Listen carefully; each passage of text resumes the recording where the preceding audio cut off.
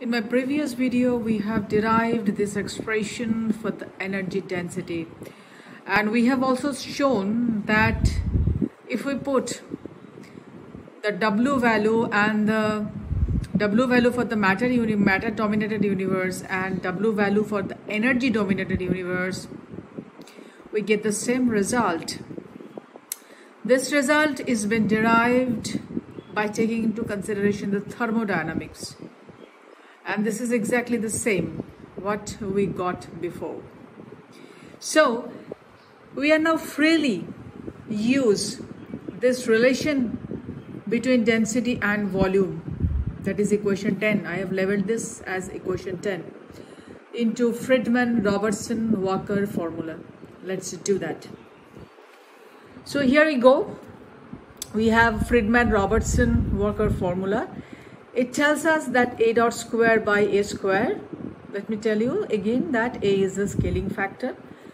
We have 8 pi G by 3 rho. So in place of rho, we have used this formula from equation 10. Now the interesting thing comes. The excitement begins now. What if W equal to -1? If W equal to -1, if we put -1 here, it is A to the power 0. Which tells us that A dot square by A square becomes 8 pi G by 3 and some constant, because this A term is A to the power 0. Anything to the power 0 is equal to 1. What is left here in this fraction is only the constant. And we have, this is C1. We have a name for this C1. We put it as rho 0. This is another constant. So it's one constant 8 pi G by 3 multiplied by another constant, and together this is essentially called cosmological constant. And now if we want to have A dot by A, which is nothing but the Hubble constant, we have A dot square by A square, and from this relation we can find out A dot by A, which is equal to root over 8 pi G by 3 multiplied by rho 0, rho naught.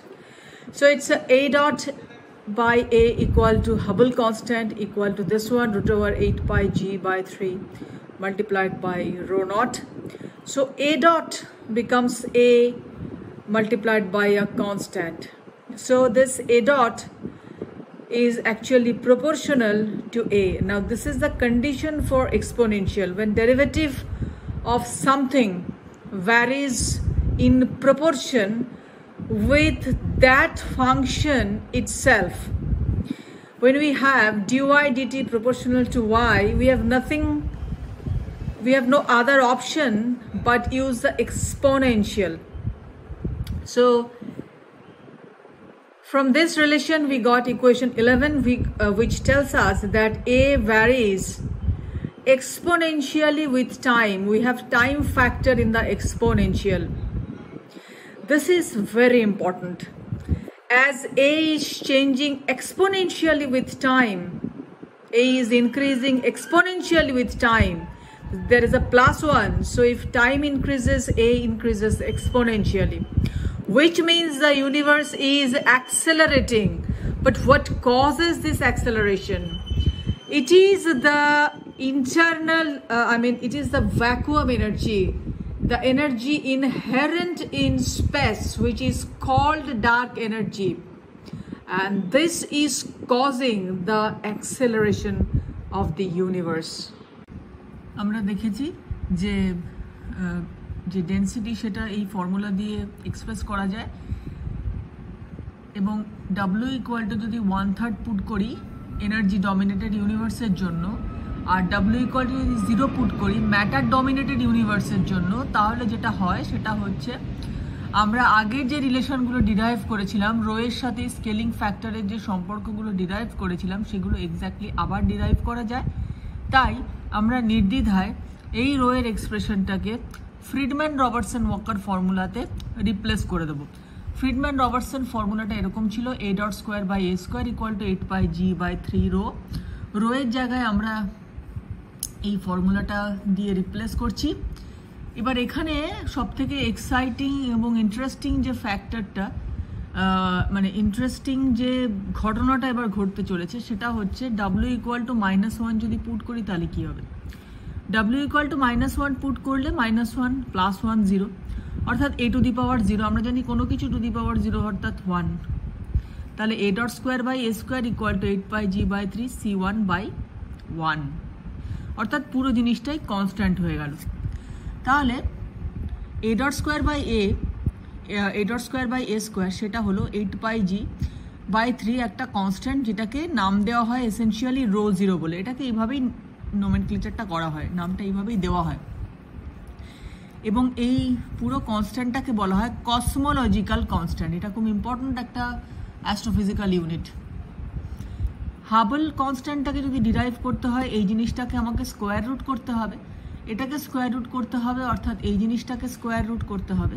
তো এই জিনিসটাকে আমি square root করলাম, অর্থাৎ a./a = Hubble constant = √8πg/0/3, অর্থাৎ a = a,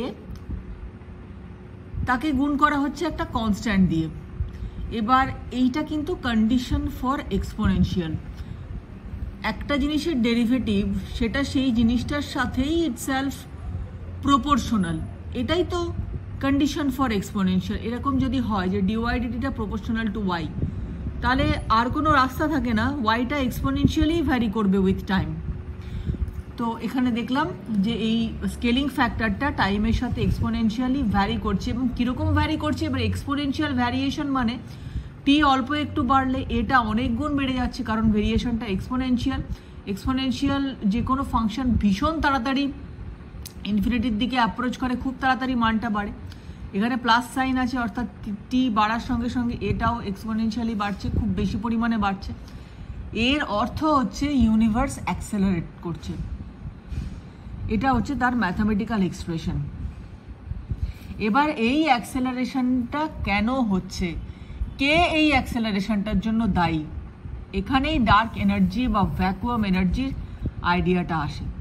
একটা inherent শক্তি আছে স্পেসের, নিজস্ব একটা শক্তি আছে যেটাকে ডিটেক্ট করা যাচ্ছে না, সে এই ইউনিভার্সের অ্যাক্সেলারেশনের জন্য দায়ী।